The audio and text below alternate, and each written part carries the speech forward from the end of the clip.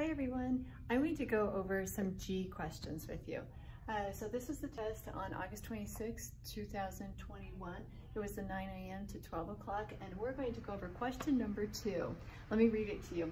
It says interhalogen, and that's a key word. Interhalogen compound AB3 has T-shaped structure. How many lone pairs are present? Okay, the first thing that grabbed me was that word halogen. The second thing that grabbed me was T-shaped. So you've probably memorized your VSEPR table. I'm going to include a link for you down below. You also see it up top on VSEPR if you need a little more instruction on VSEPR. So you're going to have that memorized, but let me help you muscle through it and figure this out, okay? Remember, halogens have 7 valence electrons. And so I did the electron dot right here for a halogen. Now, when you approach Lewis dot structures, I will also include this link if you want to review Lewis dot structures. You always go through 3 steps. Number 1, you look to see if you can share electrons to get a full octet.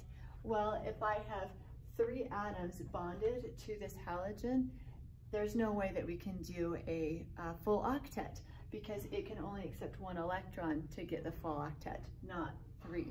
So number 1, that's not going to work. The second thing that we look for is a coordinate covalent bond.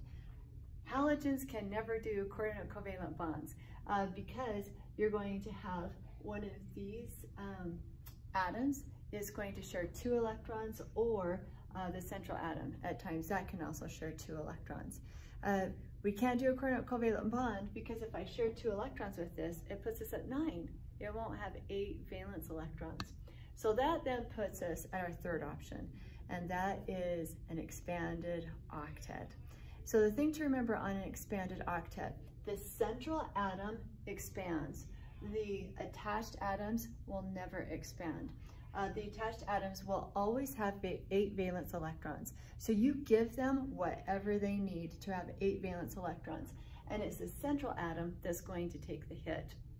And remember, expansion, we can only expand that central atom to either 10 valence electrons or 12 valence electrons. Little side note, the only atoms that will do expansion are in period 3 or larger. So period 3, 4, 5, etc. So let's go ahead and do our expanded octet for this halogen. I'm going to give my 3 B atoms what they need. They're going to need 1 electron. So let's give 1 electron to B. Let's give another electron to a B. And then I'm going to give an electron to B. So we just took care of our 1, 2, 3. There are 3 B atoms. Now remember, the halogen has 7 valence electrons. So we used 1, 2, 3. How many electrons are left? 1, 2, 3, 4. So we have 4 electrons left, which means there are 2 lone pairs. Let's circle those. We've got right here 2 lone pairs. So the answer on this, 2 lone pairs.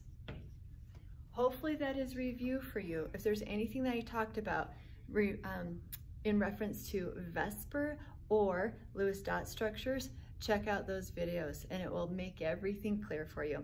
Hey, good work and good luck on your future test. Thanks so much. Bye.